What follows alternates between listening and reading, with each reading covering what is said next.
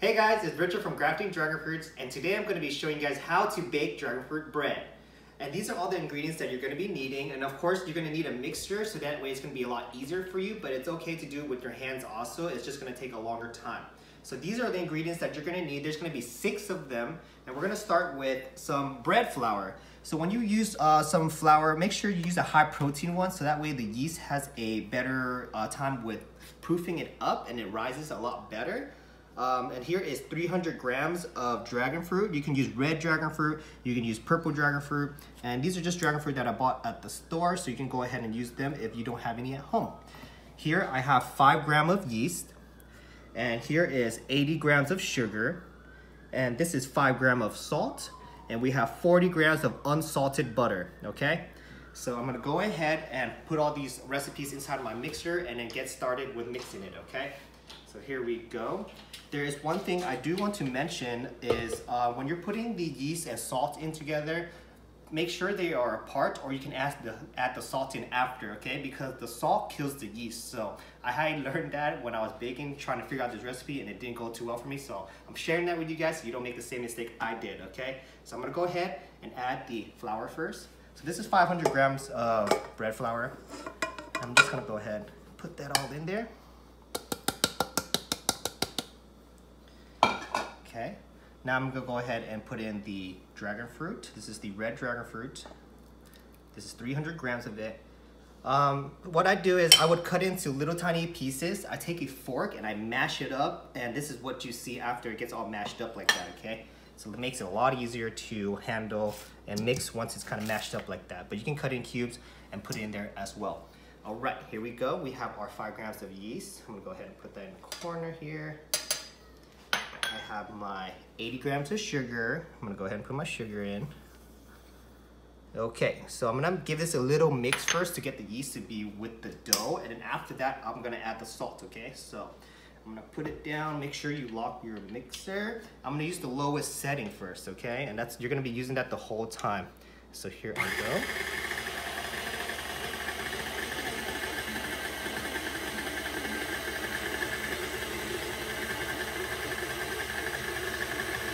So we're gonna just let this mix through a little bit until you see that the dough has the color, and then it'll be okay to put in the salt. So just give it a few more seconds.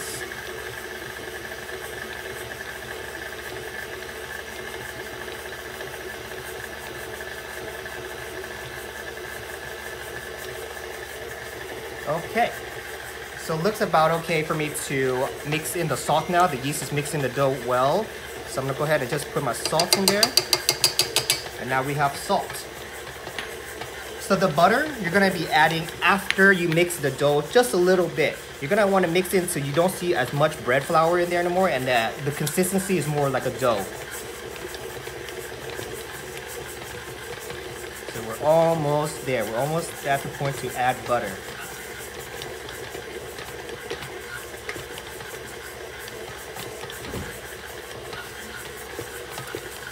Okay, so this is what it should look like once you're about ready to add your butter. So I'm gonna go ahead and put my 40 grams of unsalted butter in, just like that. And as you're mixing it, the dough is gonna wanna rise. You're gonna wanna try to press it down so that it can mix evenly, okay? And I'm gonna let you guys see what I'm talking about once I start.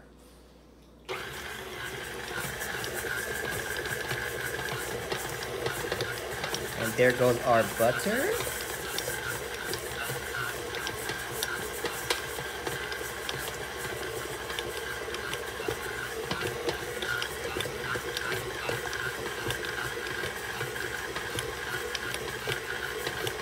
This is what I'm talking about. It kind of rises like that, and just be careful.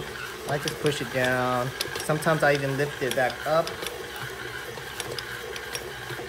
like that. So I'm gonna lift it up.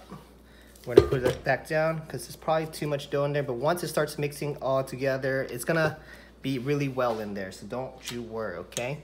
All right, so we're just gonna turn this on. We're gonna let this mix for about 30 minutes or until we do the window test. We're gonna stretch the dough, and you guys are gonna see what the dough looks like when it's about ready. So I'm gonna come back in about 30 minutes and let you guys see when the dough is all ready for us to go ahead and let it sit and rest to rise, okay? So see you guys in a little bit. Alright guys, so it's been exactly 30 minutes since I've been letting this dough mix in my mixer here. So I'm going to show you guys what it looks like when it's about ready. So there are a few tests that you can do. One is you're going to just pull the dough, and it's called the window test. You're going to stretch it as much as you can to get it as thin, and if it doesn't rip right away, then you know it's ready. So that looks really good to me. It's stretchy and it's not too sticky anymore. Alright, so we're ready to take our dough out. I have my cutting board over there that I already put some flour on, so that way nothing is sticking. I'm gonna go ahead and put it on there, and then we're gonna start measuring it out to 90 grams each, okay? And that's gonna make you guys 10 breads. So here we are. And here is my scale that I have ready. Sorry, this here. Okay. I'm gonna go ahead and put some flour on here too, because I don't want anything to stick, and make sure some is on your hands. You're gonna want this in grams. And here we go. We're just gonna start weighing the dough out. We're gonna do 90 grams each, okay? And I'm gonna show you guys how I form them.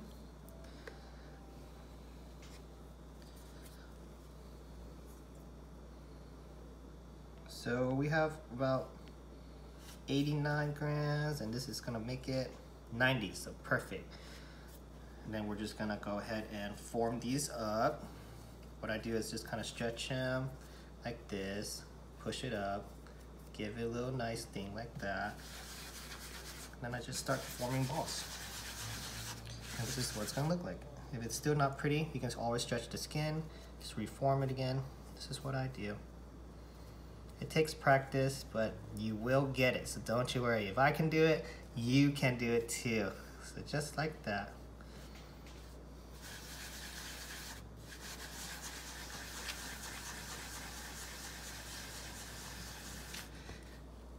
Okay, so this is what you're gonna have, something like that. You're gonna do 10 of them, so I'm gonna go ahead and work on getting all these balls formed and weighed out, and once I finish, we're gonna let you guys see where our next step is, and then we're gonna move on from there, all right? See you in a little bit. Okay guys, so I have finally finished all of the balls, and I just finished rolling my last one. They are all weighed out to 90 grams each ball, and now we're gonna go ahead and just let them rest and rise and double in size, okay? I do not know how long it's gonna take, but we're gonna go ahead and time it, and once we do have an appropriate size that I look that's okay, I'll let you guys know how long it took me, but it's gonna be different for everybody because the room temperature is gonna play a big role on how your dough is gonna rise, okay? The warmer your temperature is, the faster it's gonna rise. But if it's a little colder in your home, it's gonna take a little longer. So you can expect from 1 to 3 hours for this to double in size, okay? And once they are ready, I'm gonna be turning these into mini bagel bites with cream cheese stuffed in them. So they're gonna be dragon fruit bread. I'm gonna try to mix some cream cheese with dragon fruit in as well, so then it's gonna give it that nice red color in the cream cheese. And hopefully it's gonna taste really good. And then I'm gonna be taking a bite and eating it and sharing with you guys how it's gonna taste, okay? So I'm gonna go ahead. We have all of our dough here ready. You're gonna wanna cover this so it doesn't dry out. You're gonna want to keep it moist as possible. So what I'm gonna do is, so I just have some saran wrap here. I'm gonna make sure that we wrap and make sure there's not any holes that's gonna let air in, because you don't want it to accidentally dehydrate your dough that you've been working so hard on all morning, right? Okay, so we are getting really close to our final steps here. This is probably gonna be the longest part of the waiting, but once this is all nice and rise, then we're gonna be ready to bake. And then once we get to the baking part, I'm gonna show you guys the instructions on how to get these nicely fresh and baked. All right, so let's let these rise, and I'm gonna see you guys once they double in size. Now we are gonna be making the cream cheese filling for our dragon fruit bread, and it's just gonna be cream cheese, salt, and if you have leftover dragon fruit from your dragon fruit bread, you can go ahead and use that. There's not gonna be an exact measurement. We're just gonna add it in until we see a really nice color with our cream cheese, and then we're gonna go ahead and bake it with our bread once they are finished doubling in size. Okay, so first thing you're gonna wanna do is get some cream cheese. You can use original or low fat, it's totally up to you. We're gonna go ahead and just empty this whole thing in there, okay? And you're gonna wanna change your mixer to a paddle. Before we were using a dough hook for our dough, but now we're going to use a paddle so that way we can mix all of the cream cheese with our ingredients that we have here. It's a little stuck. Let me get a spoon. You're going to want to get all of that cream cheese in there. It's very important. All right. And for salt, you're going to only want to use 1/8 of salt. This is a 1/4 teaspoon. We're going to use 1/8 of a teaspoon. So it's going to be about half of this. Just like that. Go ahead and add that in there. And okay, we're going to put the mixer down. The dragon fruit is going to be slowly added into our mixer as we go. All right. So here we are. So we're going to let that mix. And here we are. We're going to go ahead and add a little bit of dragon fruit at a time until we get a color and consistency that you really like. You might not need too much, okay? So I'm just going to add a little bit more. It's looking a little pink in there.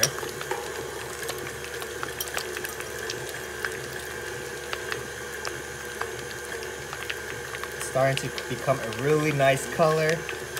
We're going to keep on adding because the white is just going to make it turn more pink. And I want a very vibrant color to make it look really nice and really yummy for our dragon fruit bagel bread, or mini bites that we're gonna make. Still a little pink. I just want it to be a little bit more vibrant, so we're gonna keep on adding. So you can do this at home. You can add it slowly like this until you get a color and consistency that you really like. And this is starting to look pretty good. I might add a little bit more just to get it to be a little bit more vibrant. It's kind of like a pastel pink right now, and I want a very vibrant pink.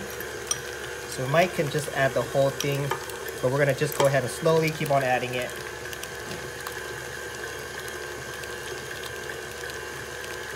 Okay, and I think it's safe for me to add the whole thing in now. And it should be just how I want it.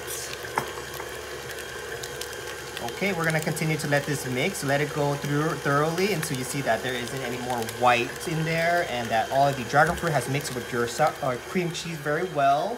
And then we're gonna go ahead. I have an ice cream scooper here. We're gonna go ahead and scoop it and even out the scoop. And we're gonna do 10 scoops because we have 10 breads that we're baking. We're gonna fold it in with our bread once it's all done rising, and then we're gonna bake it after that, okay? So as you're waiting for those dough to rise, you can work on your cream cheese filling, just like how I am. Okay, we're getting very close. It's starting to look very good. And I would say that this is totally good.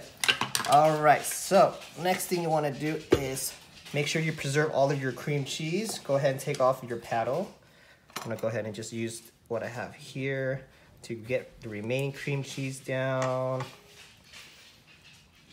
Okay, get as much as you can.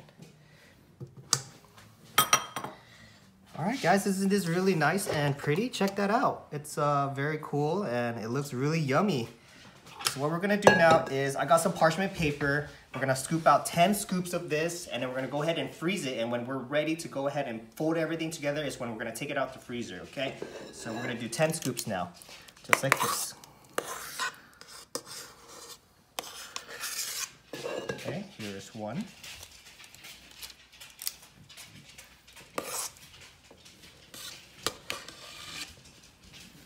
Here's two. 3. Oh, it's getting stuck in there. Oh, sorry guys, let me just compress this down so it comes out a little easier. Okay, there's 3. Okay, so I'm gonna work on this, get my 10 scoops, and then we're gonna go find some space in the fridge and put this in the fridge. And then once all of these are done freezing and we're ready to go ahead and put in our bread, then you guys gonna see the next step, okay? All right, so get your cream cheese all ready, and then we're gonna move to the next step. So I'll see you guys once we start mixing this and folding this in with our dough. See you guys in a sec. Now we are ready to go ahead and take our cream cheese that's been chilling in the freezer. They're pretty stiff now, so it's easier to handle. And we're gonna go ahead and take the dough that we've been letting proof. It has been sitting for about 3 to 4 hours. It's been a little colder in my house, so it did take a little longer. It can take a little longer for you too. Just make sure if you touch the top and it's not sticky, then you know that your dough is ready. Okay, so I'm gonna show you guys how I'm gonna be taking this dough and putting the cream cheese filling inside, and we're gonna create some mini bagel bites with cream cheese filling. So this is the dragon fruit cream cheese that I've already made. And we're just gonna go ahead and flatten this out. We're gonna put it right in the middle. And you're gonna take the corners and you're just gonna fold it up on top, just like this. And then you take the other one, just like that. So each corner, you take this corner until it forms into like almost a dumpling, just like that. You're gonna fold everything, pinch it together. You're gonna flip it right upside down and try as best as you can to form it into a ball again. And here we go, just like that. And you have yourself a bagel that's ready to bake. Sorry, it's a little sticky, but this is what you're gonna have. I'm gonna do one more so you guys can see how it's done. And then go ahead and finish the process. And then once we are ready to bake, we're gonna go ahead and get our oven to be ready by preheating it. And then we're gonna put it in, and I'll show you guys the step on how to bake it without burning the top and making it look really pretty and really delicious. All right, guys, so again, you just take each corner and match it together. Take this one, just like that. It's my first time baking and doing this, so if I am able to do it, you are able to do it as well. And it's just simply like that. You have it all folded, flip to it, and you form it into its ball. And there you have it, another perfect bagel. Oops, a little sticky. That's why we got some ham spray that I already sprayed on here. Alright guys, I'm gonna go ahead and finish the rest of these, fold all of the frozen cream cheese into our dough here, and then we're gonna get ready to bake it. So I'll see you guys once we are gonna get to the baking portion, okay? So I have finally finished getting all of the cream cheese folded into my dough, and now we're ready to go ahead and pop it in the oven and bake it. I have preheated it to 400 degrees Fahrenheit, and we're gonna put this in. First, we're gonna spray water, just like this. You're gonna wanna keep it moist. And we're gonna cook it for 5 minutes at 400 Fahrenheit for the first 5 minutes. And then once we finish it for the 5 minutes, we're gonna take it out, lower the temperature to 345 Fahrenheit, and then bake it for an additional 20 minutes. And you're gonna wanna put a little cover on top so that way it prevents it from burning, just like how I did. Okay, we're gonna go ahead and set our timer for 5 minutes. And once it is ready, we're gonna come back and bake it for an additional 20 minutes. See you guys in 5.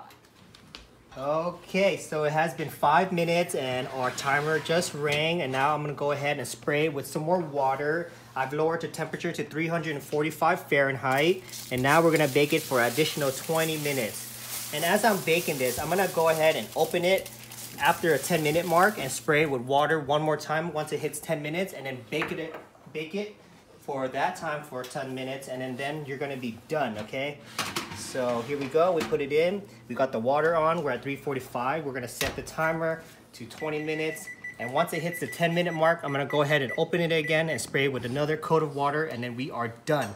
So once we are gonna get close to being finished, I'll show you guys the finished product. We are so close. Okay, see you guys soon. We finally finished baking our dragon fruit bread, and I just took it out 5 minutes ago and it's still pretty warm. I'm super excited to cut the inside and let you guys see how pretty and delicious the insides are. So let's go ahead and crack one of these in half. So this is the one I'm gonna cut. So we went ahead and filled all of these with dragon fruit dough, dragon fruit cream cheese filling. And now we're gonna cut to see how it looks on the inside. And here we are, moments of truth. Wow. Here is our dragon fruit bagel with dragon fruit cream cheese inside.